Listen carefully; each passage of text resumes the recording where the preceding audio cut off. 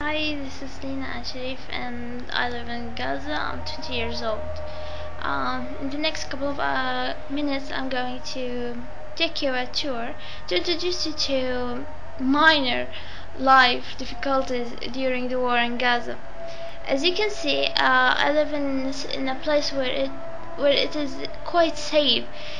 Not exactly, nowhere is exactly safe right now, but this place is some sort of remote of the places where the Israeli army are taking place.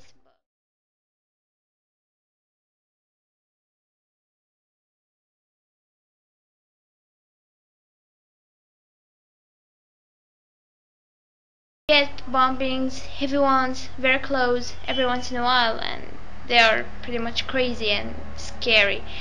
Anyhow, now it's 12 p.m.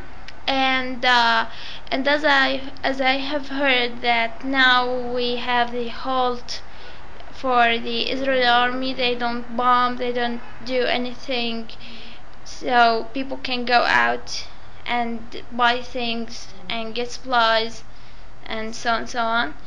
But it's not even that. It's not even quite safe because sometimes the bombings still going on even though they have announced that there are no actions.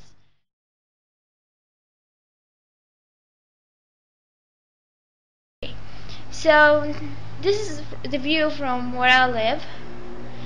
I'm going to take some of the things that we've been some sort of suffering of, but not exactly.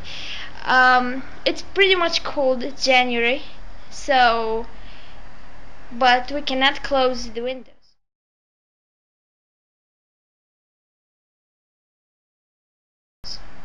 because mainly if there is bombings happens quite close to us and the window was not closed, you will get the window out of your face and it will be broken to your face into pieces because the bombings are pretty much heavy, so the windows cannot stand the sound and the impact, so they break in pieces, and many houses in Gaza are now windowless. They use nylon instead of the windows because there is no glass like this for the windows because of the siege.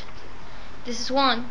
Two, as no place is safe around windows, so we stay away from the windows as much as we can. This is our dining room. Mainly our dining room was not there. This is the temporary place for it because we have replaced the dining room into bedroom slash living room. This is mainly have been our living room for like almost 20, let me think, I don't know, 20, maybe 2 weeks we have been staying just here. Yes. And even when there is like no bombings, it's not night, we no longer stay there in our living room. And as you can see, the TV was in there. We have removed it down there so we can watch it from down there.